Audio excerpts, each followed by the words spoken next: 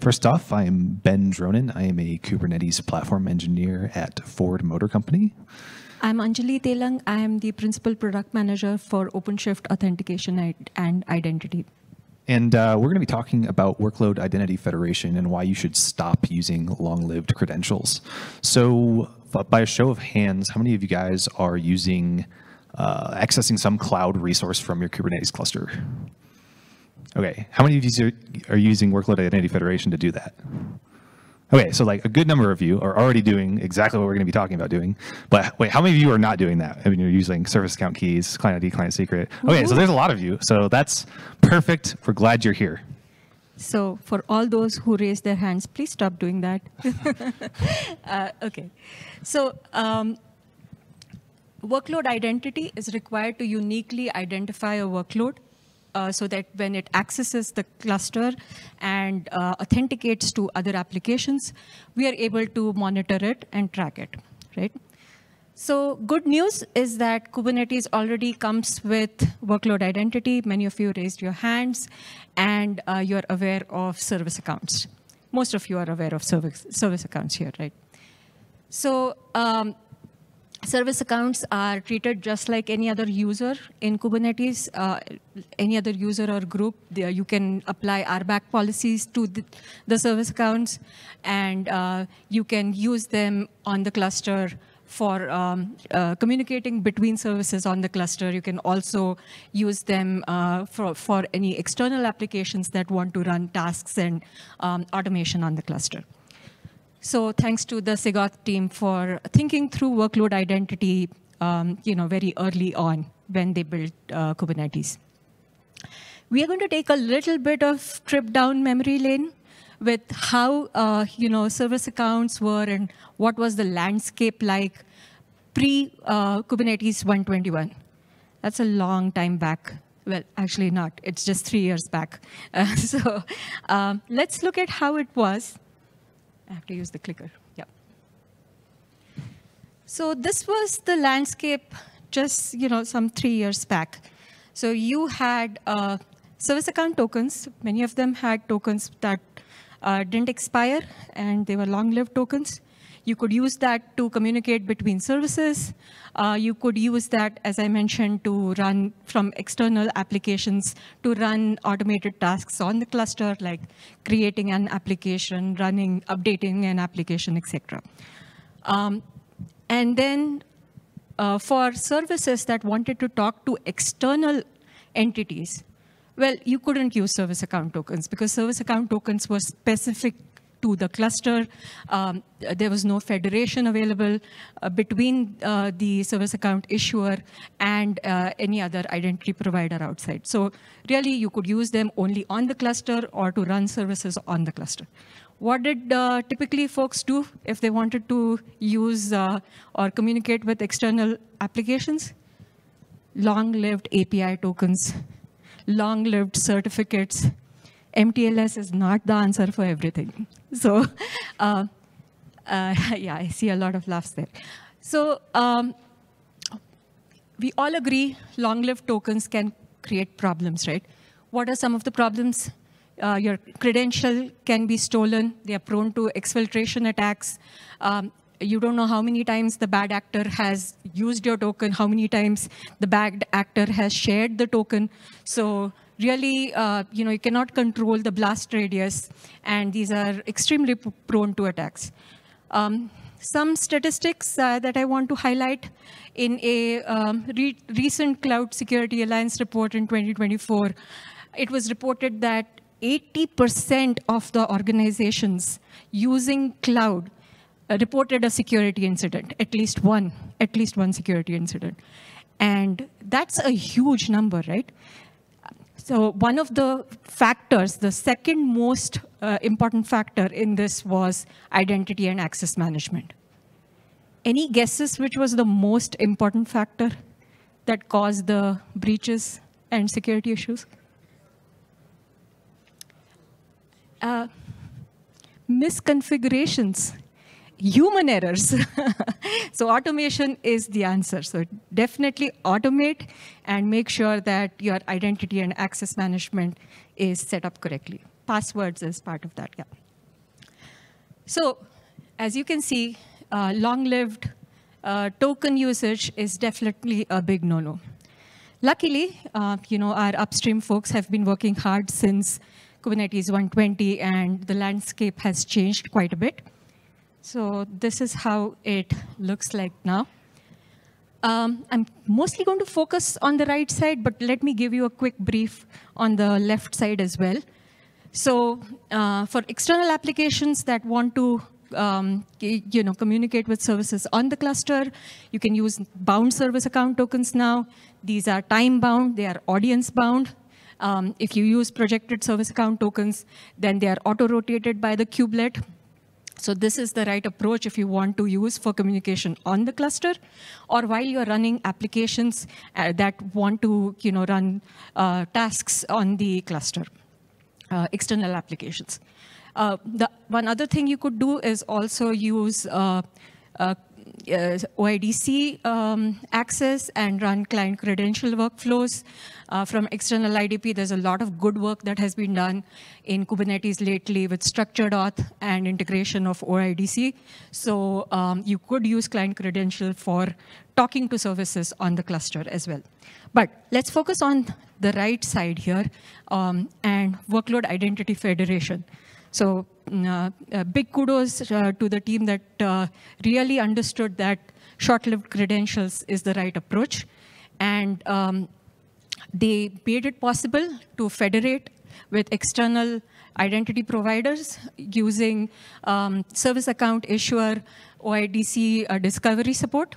So now you have a well-known endpoint from where you can get the issuer information. So you can get the issuer, you can get the public key that have signed the tokens, and then you can create a federation relationship on your external IDP.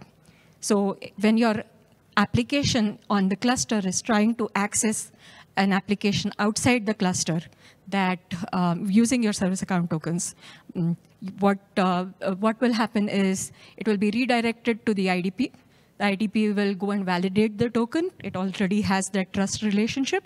And once it validates the token, it will provide an access token that the application can use to talk to the external application. This is the right approach. So all of you who raised your hands, this is for you. So this is great in theory.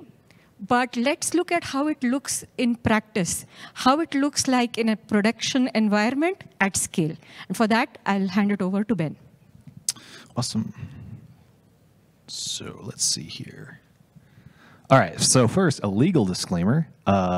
Got to do this, sorry. I don't speak on behalf of Ford. If I say we, I'm not speaking as Ford. I'm speaking as myself and my immediate team that deals with this stuff all the time. And Ford Motor Company and myself are not endorsing any project, product, or service that I mentioned in this presentation. Cool. So Ford's cloud journey has been ramped up dramatically in the past 4 years. We've been in the cloud space for some time now. Adoption started in 2016 with Cloud Foundry, and then we quickly also started using Kubernetes in 2017. Over the past 4 years, the cloud-first mindset has been pushed super, super heavily. We want people to be using the cloud to deploy their applications, whatever it may be, something to support the business, external-facing stuff, that kind of thing. So prior to this push for cloud adoption, Ford was using long-lived credentials with long expiry times. And this was not ideal. It was pretty painful. For one, outages. If you're using these long-lived credentials and they have eventually have an expiry time. A lot of times it's around a year or so. When that year comes around and someone forgets to renew it, that's a problem, especially if someone left the company and they were getting a bunch of emails that a credential is about to expire. Service gets interrupted, the business isn't happy. That's not fun. The other thing is credential mismanagement. People would leave secrets stored on their local machines, in emails, push it to Git. That's not fun. No one likes that. Everyone disliked that. So another thing, toil. No one likes doing it. No one likes rotating secrets. It's just kind of a painful process, and obviously all of the security disadvantages that Anjali was talking about. So when the company began to push for a cloud-first mindset, it became obvious that this was not going to be a sustainable pattern at scale. So like, just to put it in perspective, there's 7,000 namespaces just in our Tecton clusters alone that are only doing CI/CD workloads all the time. And you can imagine that every single one of these would need some credential to talk to cloud providers to do whatever it is that your CI/CD system needs to do. And this doesn't include any namespaces that are running like actual applications. It's just for CI/CD at Ford. So like, this is a crazy amount of namespaces. Every single one would need credentials. It would not have scaled well. So it was decided that when this push was being made, that long-lived credentials for accessing cloud resources were going to be the exception and not the norm. So as such, Ford adopted this strategy here. Use workload identity wherever possible, whether running in Kubernetes or not. So other platforms can also do workload identity. It's not unique to Kubernetes, but obviously we're at KubeCon. We're talking about Kubernetes. We do workload identity with Kubernetes. So we can sum it up with this little flow chart here. If you need to authenticate to the cloud, use workload identity. If you don't, don't need to talk about it. If it didn't work when you tried it, why did it not work? If Ford wrote it, fix it so you can use workload identity and then use workload identity. If Ford didn't write it, talk to the vendor who did write it, and if it doesn't support workload identity, you have to you put in an engineering request or a feature request, and you have to obtain an exception so that you can use long-lived credentials within our cloud environments. But obviously, the preference is ask the vendor to support workload identity, and then you'll be good to go. So, whoops, that was not great. There we go. So this is just an example. Once again, not endorsing any of these things. This is just an example of what we use in kind of our sphere of influence within Ford. And the biggest one being, like many other companies, when you talk about workload identity, is CI/CD. We do use Tecton and primarily Terraform, the non-VSL one. But we use those for most of our cloud provisioning, as well as all those other projects that you see there. Every single one of these is using workload identity to talk to our various cloud providers, and we don't use long-lived credentials to do any of this stuff. So it works really, really great if you use a lot of the CNCF ecosystem. A lot of it already has workload identity support built in. So that's super awesome. So for example, Ford has an internal Ford Cloud Portal based on Backstage to get application teams bootstrapped with cloud resources. It comes with a Tecton namespace. That Tecton namespace comes with workload identity pre-configured. Developers are ready to go to provision resources into the cloud using our infrastructure as code tool of choice at the moment. Just to get them bootstrapped, and they can do all this stuff without needing to ever configure long-lived credentials. So that's super cool. There's a bunch more we could talk about here, but in the interest of time, we'll move on. So what do you need to do it? So the first thing you're going to need is a public OIDC service account issuer endpoint. That is the yellow field there. If you want to look at how this works, you can generate a JOT token from kubectl, and you can use that little JC CLI to parse it out into a nice JSON structure here for you. So that's what that issuer endpoint looks like. It can be whatever you want. You can use ingress to expose it. You can use a S3 bucket. It just has to be publicly available. The second thing is you need a Kubernetes service account, and you have to know the subject claim of that service account. So for Kubernetes, all of them take the format system : service account : namespace : service account name. So this is namespace scoped. When you do workload identity, it's always from the namespace. So it works great with multi-tenancy. And then you define the allowed audience for the token exchange. What this looks like can depend on the cloud provider you're trying to use and what you're trying to do workload identity with.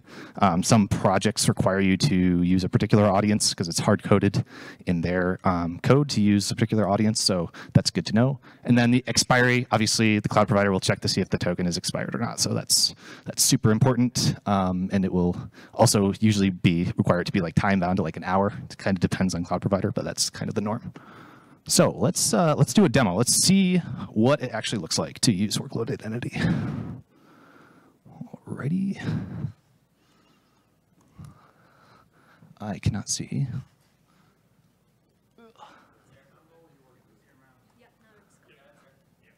Oh, one.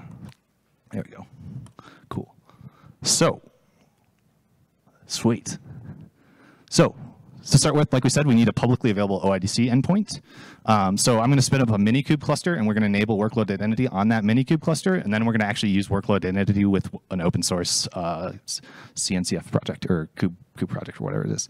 So I'm using OpenTofu to spin up a Google storage bucket. I'm making that storage bucket public so that I can satisfy the requirement of having a public OIDC issuer.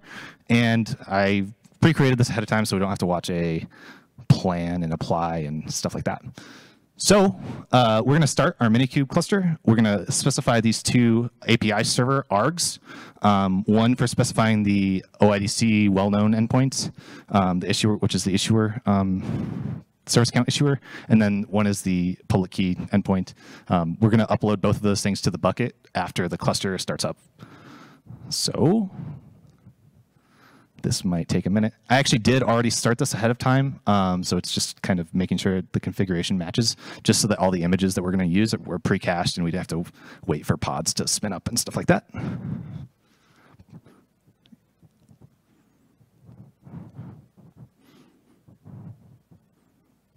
Okay, awesome.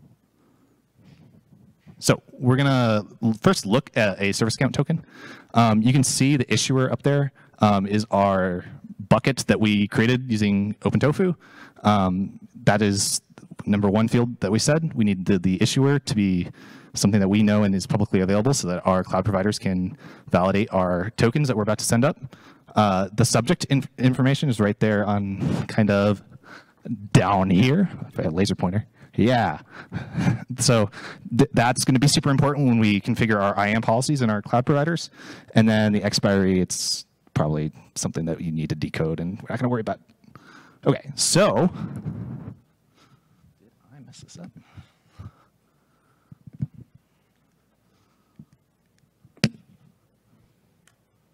Okay, cool. So the next thing we're going to do is we're going to upload our OpenID configuration endpoint to our Google storage bucket.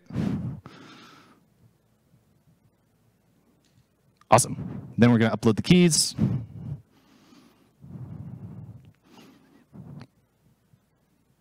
Awesome. Now we're ready to use workload identity in any cloud provider that we want to use. So to show you what that looks like, I've got a bunch of OpenTofu code just to provide an example of what it actually looks like to do to use workload identity in these cloud providers.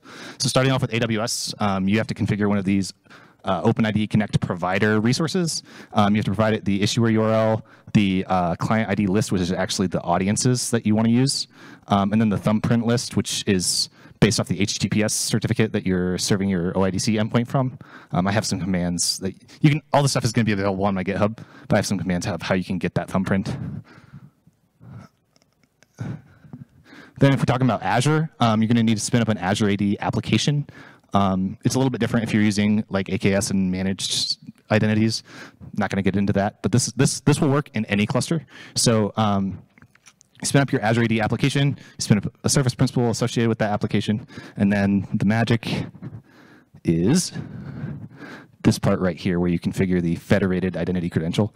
It's a little bit different from the other two major cloud providers in that you have to define this per application, not like in a generic like pool or OpenID provider resource. And then in Google Cloud, you spin up a workload identity pool in a provider, and then you provide that same kind of information.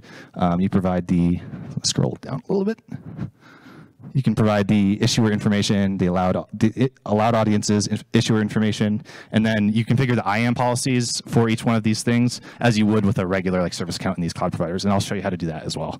So let's actually use this for something. That's what we want. So we're going to try out Secret Store CSI Driver. I know we're talking about not using long-lived credentials, but Secret Store CSI Driver is super cool because it lets you use workload identity to grab credentials. So if you need them, it's kind of a good way to do it. So we'll go ahead and give it a shot. So just to show you what we're actually working with here, I've gone ahead and provisioned secrets in each one of these cloud providers. Obviously, don't do this way. It's for a demo. It's fine. Don't do it this way. So I've gone ahead and spun up an AWS Secrets Manager secret. I'm adding information into that secret from AWS, doing the same thing for the other two. And then I'm defining the actual IAM role and policy so that our workload identity, so that our service account in Kubernetes can use workload identity to authenticate and grab this secret. I'm not going to spend too much time. If you use these cloud providers, you should already know how to do this because you're doing it for other things that are not using workload identity. So it should be relatively straightforward. Same thing for Azure. We have a secret from Azure. It's going to be put in the Azure Key Vault. And then in GCP, we have secret from GCP. All these things are already provisioned because it takes a little bit of time to provision them. So I've gone ahead and done that ahead of time.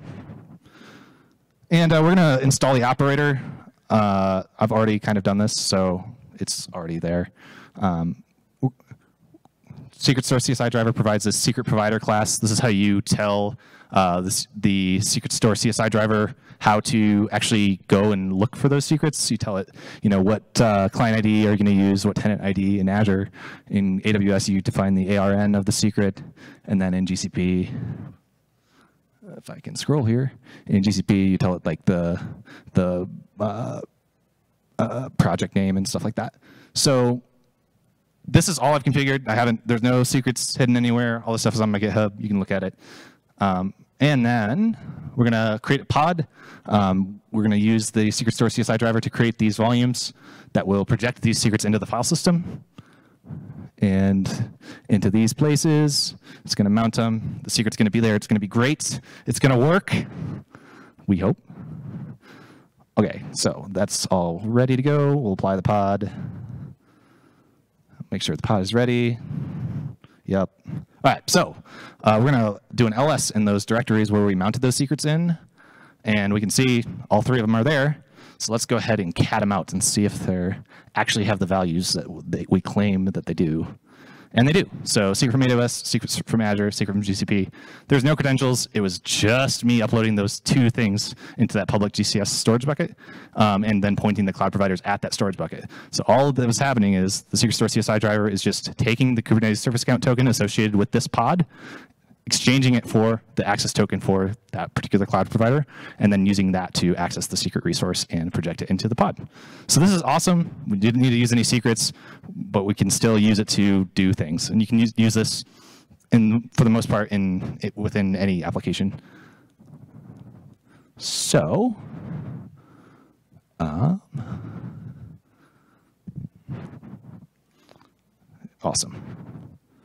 All right, so this works great for a single cluster. If you don't run at like a super large scale, you should use this. But what about if you're using you have a ton of clusters that you're managing, hundreds, maybe thousands? It's kind of tedious to have to do this every time. Trying to get developers to use workload identity for their stuff is hard enough.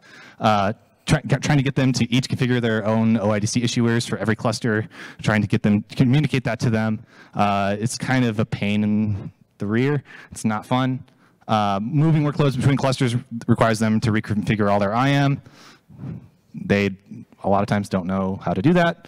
And wouldn't it be nice if it was possible to federate with a single issuer? So I'm going to pass it back to Anjali, and she's going to talk about something that might be helpful in this situation. Awesome.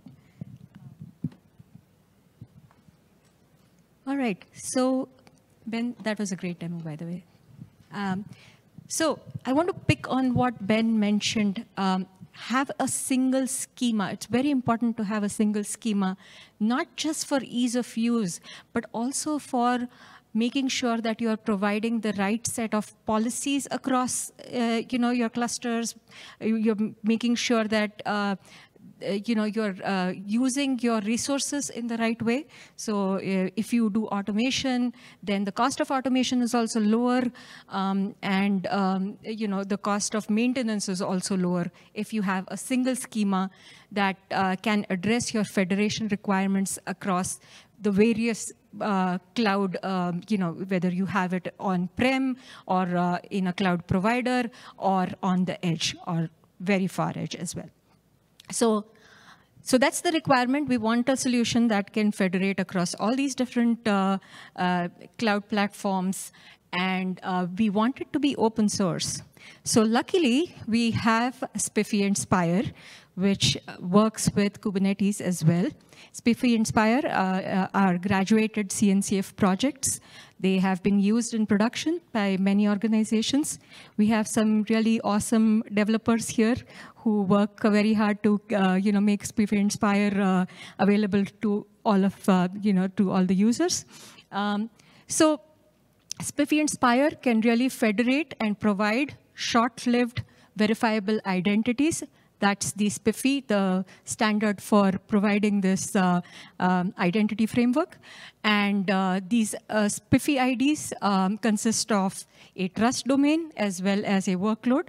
That's the Spiffy ID. It's included in a SVID, which is a Spiffy verifiable document. And it can be in the form of X509 or JOT. And these are short-lived. They are rotated. The rotation and the issuance, everything is handled by Spire, which is the implementation of Spiffy. So as you can see from this diagram, it can federate across all of these different platforms. And if you were part of the Workload Identity Day yesterday, there was one very cool presentation where they talked about using Spire. At the far edge, they actually had Spire deployments on a vessel in the middle of an ocean with very limited Starlink connectivity. So really, it scales and federates across all of these different platforms. The Spire architecture itself consists of a Spire server, that's the brains of Spire, and Spire agent, which is deployed on the node. So the Spire server is the one that issues the SVIDs. It is the one that provides the workload registrations. It is also doing node and workload level, so node level attestation. So every time an agent is deployed on a node, the agent has to be attested and the node has to be verified by Spire. And Spire does the verification of the attestation out of bounds. So in case of Kubernetes, it uses service accounts and it does the out of bound validation using the token review API. Now, Spire server is very extensible. It integrates with a lot of plugins. OIDC is one of them. So it provides OIDC discovery and can federate with an external IDP, OIDC IDP as well. It also provides the Spire controller manager, which is what is used for Kubernetes registration. So if you have workloads, they'll automatically get registered with the Spire server because it deploys each of the Spire agents as a daemon set on the cluster. So it really has a very extensible plugin architecture. One of the cool plugins that it comes with is Toniac, which is a user management plugin, and it helps with federation, ease of federation, dynamic federation, and it also helps with management of Spiffy IDs. We have the maintainers of that project here, Maya and Marius. Shout out to you guys. So great work that they are doing upstream on this. And so that's the Spire server. The Spire agent itself, like I said, is per node. And it will provide a workload API that the applications can access to get Spiffy IDs. And it does workload level attestation. In case of Kubernetes, it will the workload attester plugins will get the pod ID from your C group membership, and then contact the kubelet and get information about the application, and it matches that information with the registration entry and provides you with a Spiffy ID. So that's, in a nutshell, how Spire works. Spire federates between Spire servers. So you can set up the federation relationship. And when you want workload, say, from cluster A to talk to cluster B, then you federate across these two servers. And you also tell the workload that it needs to use the Spire server B by using federates with as the configuration. So that's Spire in a nutshell. There have been lots of talks on SPIFFE and Spire. This is the right way to go in terms of using short-lived tokens, using federation, and all of your multi-cloud needs can be addressed. So that's the recommendation that we had, and that's the future direction that we encourage everyone to try out. And I think we want to wrap up here and take some questions from you guys.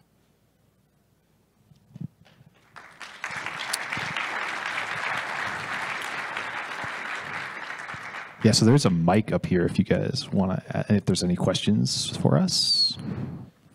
I just want to say, like, this is just as easy as using client ID, client secret, service account keys, simply because you only have to configure it once and you never have to worry about it again, which is super nice.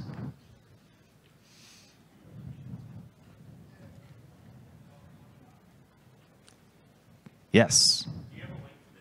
Do I have a link to the demo? Yes, I do. There you go, sir.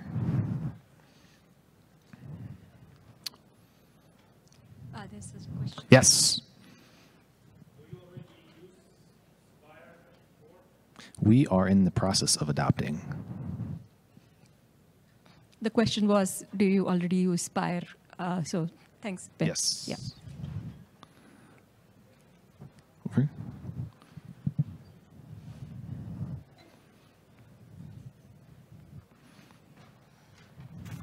Testing. Thank you for the talk. So you talked about this for generating tokens to access cloud resources. Any thought about on-premise resources, internal cloud providers, vSphere, integration with any providers like that, if you're not just using public cloud? So if you're not using public cloud, and if you have an identity provider that you can federate with, sure, you can use it with on-prem clusters also. Yeah, it works with, so to be clear, this works with any cluster, right? We just spun it up on Minikube. But it's more like, what does it work with, right? So if your on-prem, like deploy, like whatever it is, service supports federation, then yeah, you can totally use it. If it doesn't support it, then you're going to be as out of luck. long as your issuer is available. Yeah. And the federation trust relationship can be built. Yep. Any other questions? Yeah.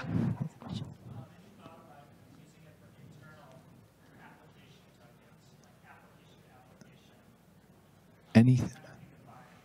So internal application, you mean applications on the cluster itself? So you can use bound service account tokens for that. Like like I mentioned, you can use projected service account tokens, which are auto-mounted inside the applications and then used within the cluster. So within the cluster, there's never been a problem, but now it's even better because now you can use tokens that are time and audience bound. Yeah, and if you're going cluster to cluster, you can, as long as that OIDC endpoint is available, you can always do a validation check against that endpoint to make sure that that token is valid, and then you're good to go.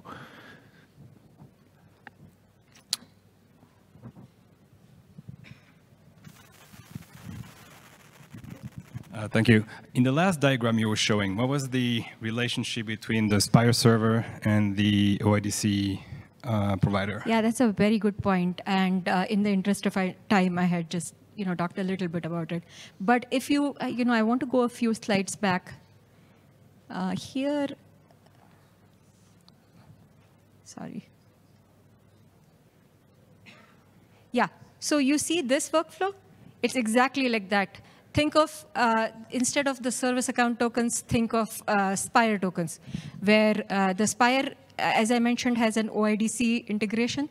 So OIDC discovery is provided by the Spire server, and instead of the, the OIDC discovery here being the Kubernetes service account issuer, this will be the Spire server's OIDC endpoint that you federate with the external OIDC application.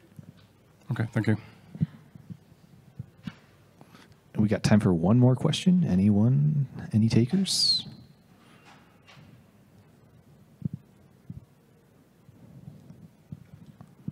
Seems not. Awesome. Thanks, you everyone. so much. Appreciate it.